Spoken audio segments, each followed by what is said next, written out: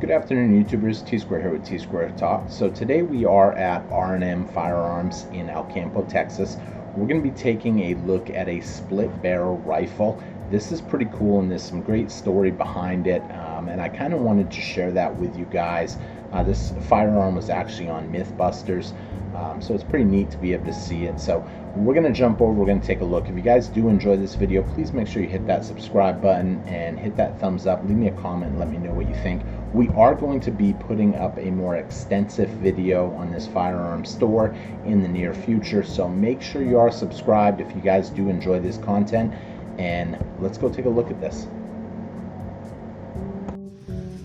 One of my customers used a laser bore sighter, and he forgot to pull it out of his barrel, and so when he fired it, his hand was back here, so it didn't hurt him, but it was on a rest and it just split it all the way. This isn't the only one that people have done this to.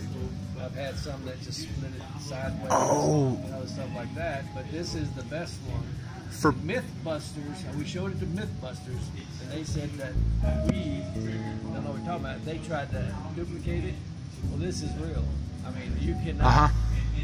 This really happened. So, for people that don't know what a bore, like me, I didn't know what that was. Basically, they're putting something in the barrel. They put it into the barrel, it shines a little red light on the wall, and they adjust your scope to it. Okay. But it really doesn't work. But then if you forget to take it out, now you have a clogged barrel. And like if you have blood in your shotgun barrel, it'll do the same thing. Right, I've heard people say don't when you're out hunting in the woods. It was something I was always taught. Always have your barrel upward, not down at the ground. And if you have a rifle and rain comes down the barrel, I want to get a close up. It can bulge your barrel. It won't blow it like this, but it'll bulge it. Wow. And so you'd never get water, dirt, or anything in your barrel.